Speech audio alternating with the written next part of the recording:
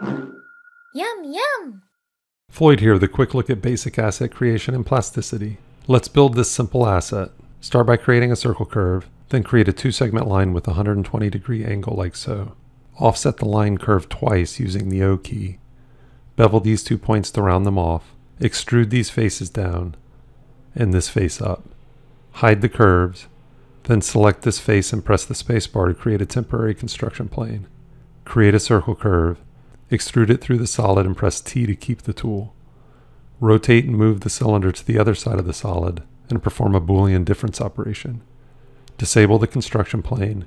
Radial array this solid with a count of 3. Boolean union all the solids together. Add fillets to all edges and you're all set. Oh, look at the time.